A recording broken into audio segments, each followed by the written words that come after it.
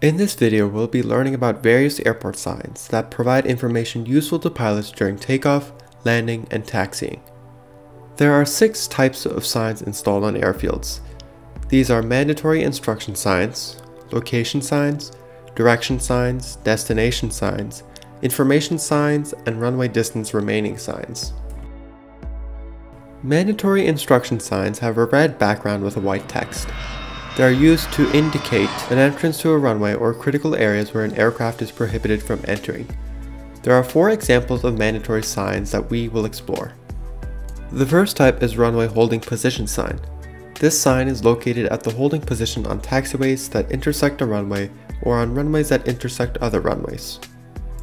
The text on the sign contains the designation of an intersecting runway.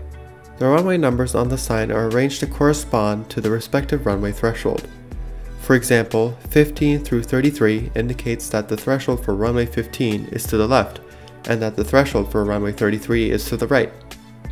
The next mandatory sign we will learn about is runway approach area holding position signs. At some airports, it is necessary to hold on to an aircraft on a taxiway located in an approach or departure area for a runway so that the aircraft does not interfere with operations on that runway. In these situations, a sign with the designation of the approach end of the runway followed by a dash and letters A, P, C, H will be located at the holding position on the taxiway. In this example, the sign may protect the approach to runway 15 and/or the departure for runway 33.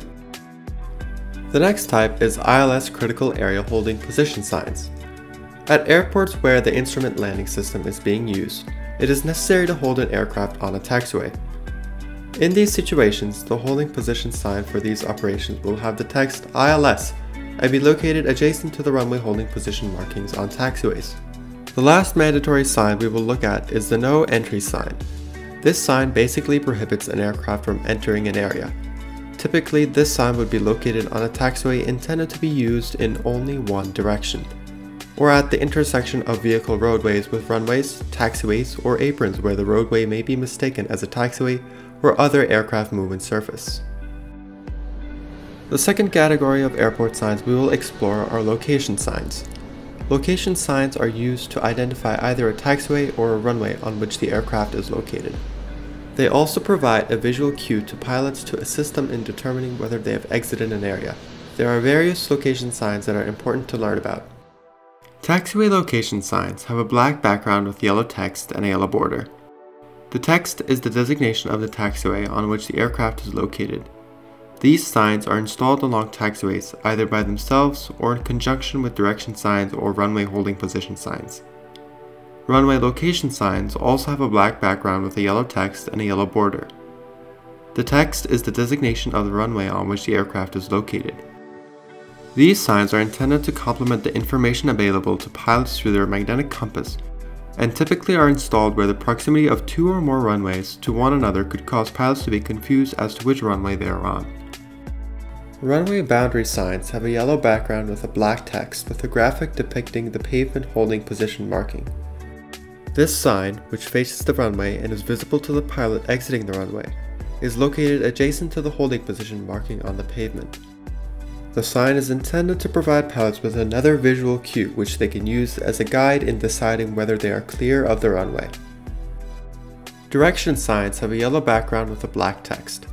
The text identifies the designation of the intersecting taxiway leading out of the intersection that a pilot would normally be expected to turn onto or hold short of. Each designation is accompanied by an arrow indicating the direction of the turn. In most cases, each taxiway's designation shown on the sign is accompanied by only one arrow. When more than one taxiway designation is shown on the sign, each designation and its assorted arrow is separated from the other taxiway designations by either a vertical message divider or a taxiway location sign.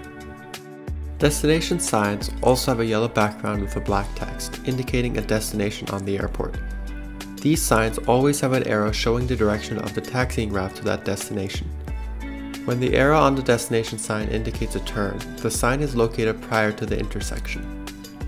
Destinations commonly shown on these types of signs include runways, aprons, terminals, military areas, civil aviation areas, cargo areas, international areas, and fixed-based operators. An abbreviation may be used as the text on the sign for some of these destinations.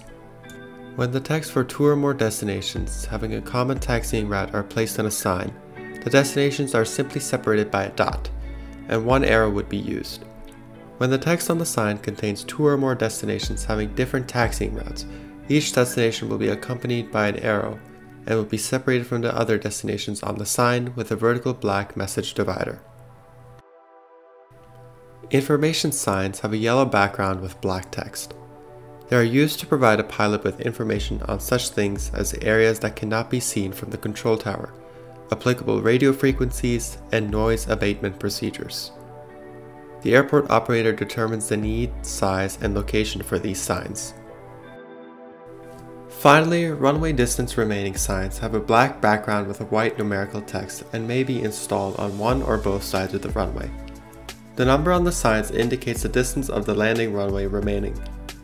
This is indicated in thousands of feet. The last sign, the sign with the numeral 1, will be located at least 950 feet from the runway's end. In this video, we learned about the most common types of airport signs. For more details about these signs, you may visit the links provided in the description section of this video. Thank you for watching.